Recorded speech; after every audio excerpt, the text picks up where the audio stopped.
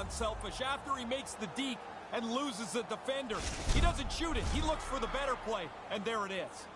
He grabbed an assist there with his puck on a string zone ability, guys. He was able to stick handle his way to some open ice so he could set up that beauty of a goal. The Warriors played along the wing.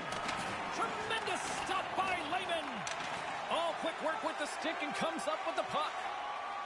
Tempier's got the puck in the defensive end.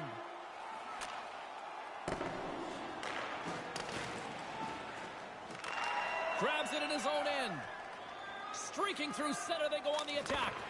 Traps that puck.